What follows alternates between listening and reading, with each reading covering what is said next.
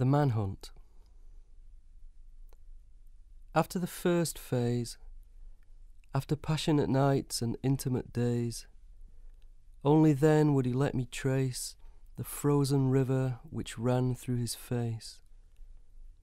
Only then would he let me explore the blown hinge of his lower jaw, and handle and hold the damaged porcelain collarbone, and mind and attend the fractured rudder of shoulder blade, and finger and thumb the parachute silk of his punctured lung. Only then could I bind the struts and climb the rungs of his broken ribs, and feel the hurt of his grazed heart. Skirting along, only then could I picture the scan, the fetus of metal beneath his chest, where the bullet had finally come to rest. Then I widened the search, traced the scarring back to its source, to a sweating, unexploded mine buried deep in his mind, around which every nerve in his body had tightened and closed. Then, and only then, did I come close.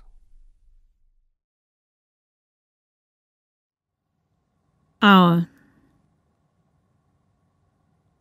Love's time's beggar, but even a single hour, bright as a dropped coin, makes love rich.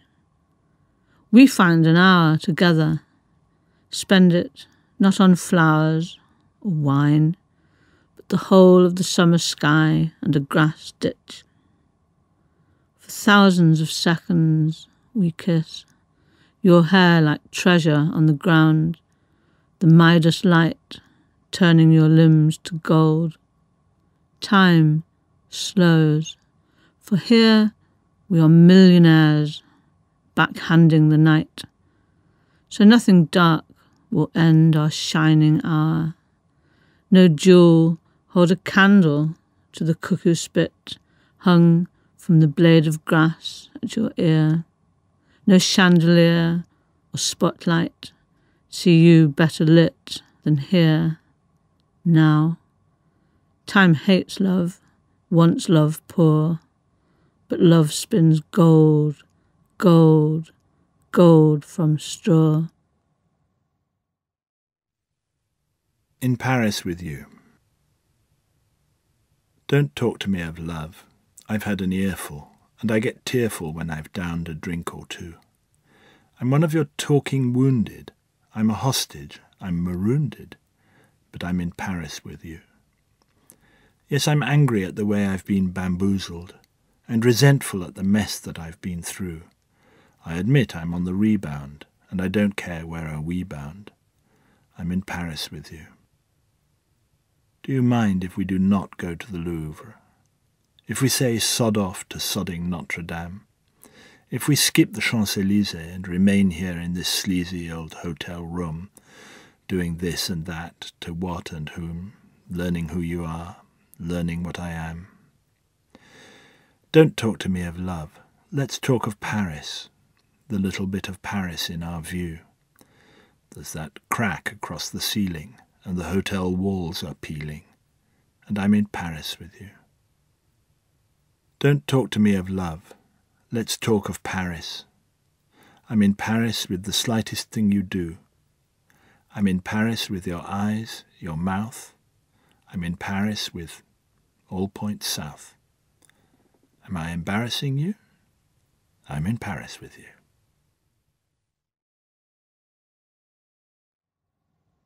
Quickdraw.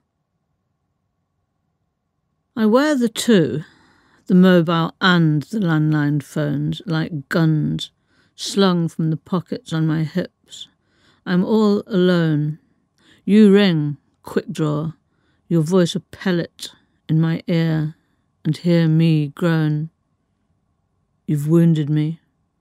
Next time you speak after the tone, I twirl the phone, then squeeze the trigger of my tongue, wide of the mark. You choose your spot, then blast me through the heart. And this is love. high noon, calamity, hard liquor in the old last chance saloon. I show the mobile to the sheriff. In my boot, another one's concealed. You text them both at once. I reel. Down on my knees, I fumble for the phone, read the silver bullets of your kiss. Take this, and this, and this, and this, and this.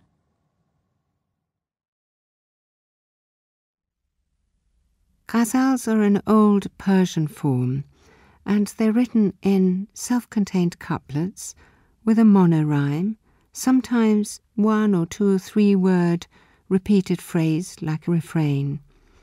And the last couplet is the signature couplet in which the writer has to refer to themselves by name or pseudonym or using some kind of wordplay on their name. Ghazal. If I am the grass and you the breeze, blow through me. If I am the rose and you the bird, then woo me. If you are the rhyme and I the refrain, don't hang on my lips. Come, and I'll come too when you cue me. If yours is the iron fist and the velvet glove, when the arrow flies, the heart is pierced, tattoo me. If mine is the venomous tongue, the serpent's tail, charmer, use your charm, weave a spell and subdue me. If I am the laurel leaf in your crown, you are the arms around my bark, arms that never knew me. Oh, would that I were bark, so old and still in leaf, and you dropping in my shade, dew to bedew me. What shape should I take to marry your own? Have you hawk to my shadow, moth to my flame, pursue me? If I rise in the east, as you die in the west, die for my sake, my love, every night renew me. If, when it ends, we are just good friends, be my friend, muse, lover and guide, Shams-ed-Din to my Rumi. Be heaven and earth to me, and I'll be twice the me I am, if only half the world you are to me. Brothers.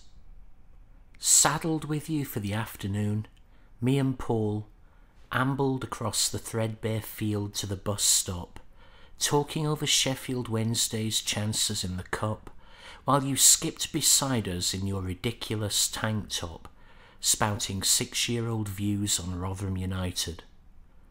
Suddenly you froze, said you hadn't any bus fare. I sighed, said you should go and ask Mum, and while you windmilled home I looked at Paul. His smile, like mine, said I was 9 and he was 10, and we must stroll the town, doing what grown-ups do. As a bus crested the hill, we chased Olympic gold. Looking back, I saw you spring towards the gate, your hand holding out what must have been a coin. I ran on, unable to close the distance I'd set in motion. Praise song for my mother. You were water to me, deep and bold and fathoming. You were moon's eye to me, full and grained and mantling. You were sunrise to me, rise and warm and streaming. You were the fish's red gill to me, the flame tree's spread to me, the crab's leg, the fried plantain's smell, replenishing, replenishing. Go to your wide futures, you said. Harmonium. The farroned chapelette was gathering dust in the shadowy porch of Marsden Church, and was due to be bundled off to the skip, or was mine for a song if I wanted it. Sunlight through stained glass which day to day could beatify saints and raise the dead, had aged the harmonium's softwood case and yellowed the fingernails of its keys, and one of its notes had lost its tongue, and holes were worn in both the treadles where the organist's feet, in grey woollen socks and leather-soled shoes, had pedalled and pedalled. But its hummed harmonic still struck a chord. For 100 years that organ had stood by the chorister's stalls, where father and son, each in their time, had opened their throats, and gilded finches, like high notes, had streamed out. Through his own blue cloud of tobacco smog, with smoker's fingers and dottled thumbs, he comes to help me cart it away, and we carry it flat, laid on its back, and he, being him, can't help but say that the next box I'll shoulder through this nave will bear the freight of his own dead weight, and I, being me, then mouth in reply some shallow or sorry phrase or word, too starved of breath to make itself heard. Sonnet 116 by William Shakespeare. Let me not to the marriage of true minds admit impediments. Love is not love, which alters when it alteration finds, or bends with the remover to remove. Oh no, it is an ever fixed mark, that looks on tempests and is never shaken. It is the star to every wandering bark, whose worth's unknown, although his height be taken. Love's not time's fool, though rosy lips and cheeks within his bending sickle's compass come.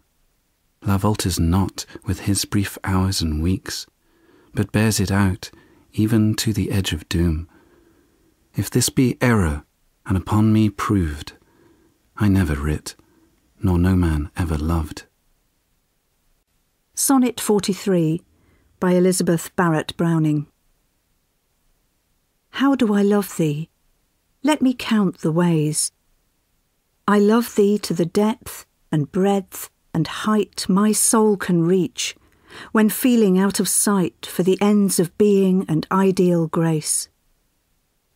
I love thee to the level of every day's most quiet need by sun and candlelight.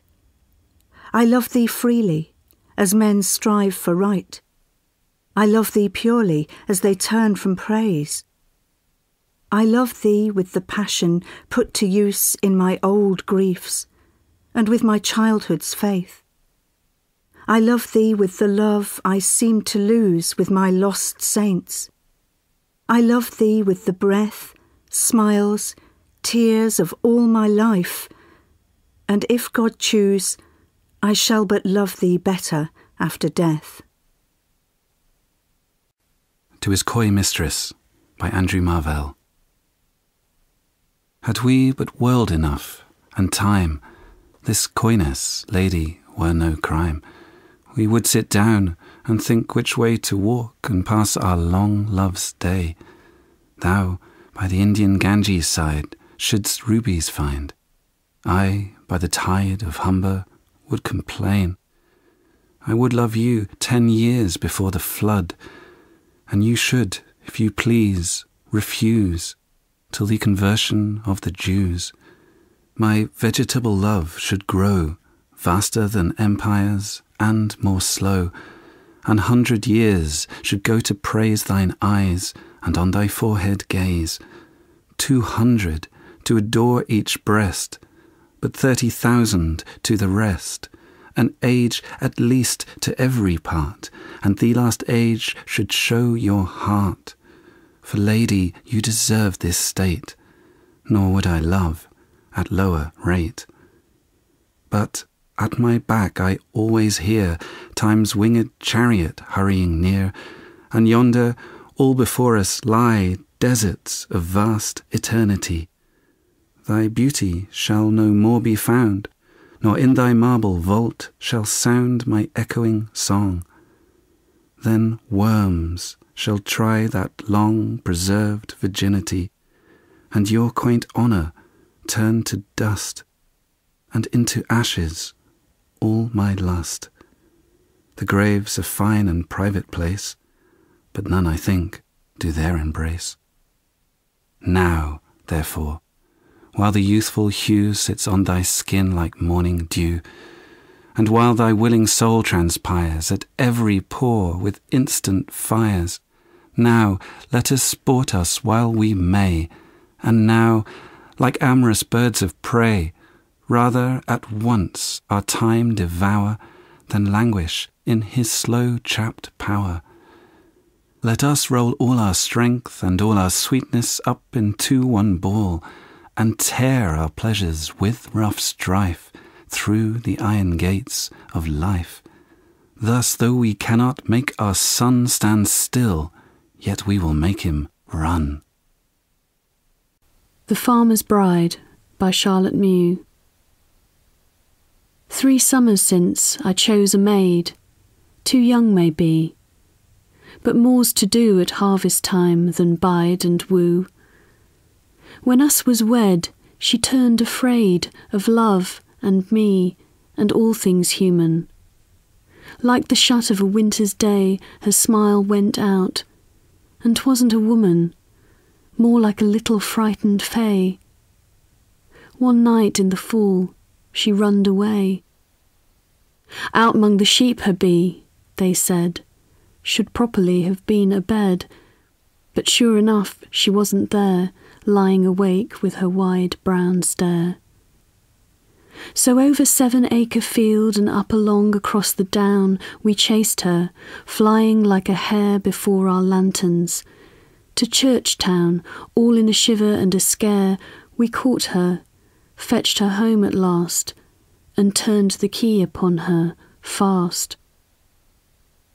She does the work about the house as well as most, but like a mouse, happy enough to chat and play with birds and rabbits and such as they, so long as menfolk keep away.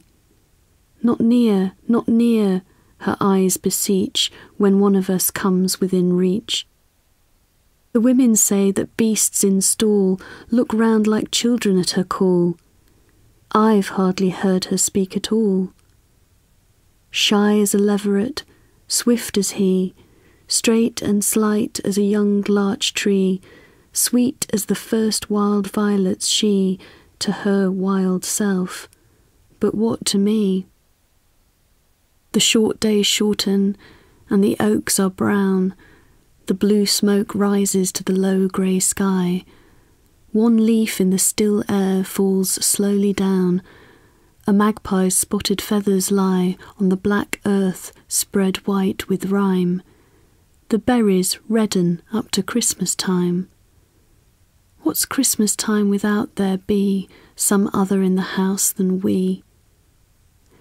She sleeps up in the attic there, alone, poor maid, 'tis but a stair betwixt us.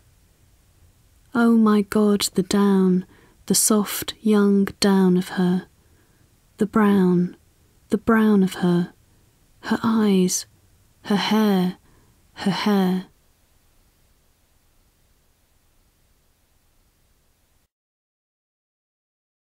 Sister Maud by Christina Georgina Rossetti. Who told my mother of my shame? Who told my father of my dear? Oh, who but Maud, my sister Maud, who lurked to spy and peer? Cold he lies, as cold as stone, with his clotted curls about his face, the comeliest corpse in all the world, and worthy of a queen's embrace. You might have spared his soul, sister, have spared my soul, your own soul too. Though I had not been born at all, he'd never have looked at you. My father may sleep in paradise, my mother at heaven gate, but Sister Maud shall get no sleep, either early or late. My father may wear a golden gown, my mother a crown may win. If my dear and I knocked at heaven gate, perhaps they'd let us in. But Sister Maud, oh Sister Maud, bide you with death and sin. Nettles by Vernon Scannell. My son, aged 3, fell in the nettle bed. Bed seemed a curious name for those green spears, that regiment of spite behind the shed. It was no place for rest. With sobs and tears, the boy came seeking comfort, and I saw white blisters beaded on his tender skin. We soothed him, till his pain was not so raw. At last, he offered us a watery grin. And then I took my hook and honed the blade, and went outside and slashed in fury with it, till not a nettle in that fierce parade stood upright any more. Next task, I lit a funeral pyre to burn the fallen dead. But in 2 weeks, the busy sun and rain had called up tall recruits behind the shed. My son would often feel sharp wounds again. Born Yesterday, for Sally Amos, by Philip Larkin. Tightly folded bud, I have wished you something none of the others would. Not the usual stuff about being beautiful, or running off a spring of innocence and love. They will all wish you that, and should it prove possible, well, you're a lucky girl. But if it shouldn't, then may you be ordinary, have, like other women, an average of talents. Not ugly, not good-looking, nothing uncustomary to pull you off your balance. That, unworkable itself, stops all the rest from working. In fact, may you be dull, if that is what a skilled, vigilant, flexible, unemphasized, enthralled catching of happiness is called.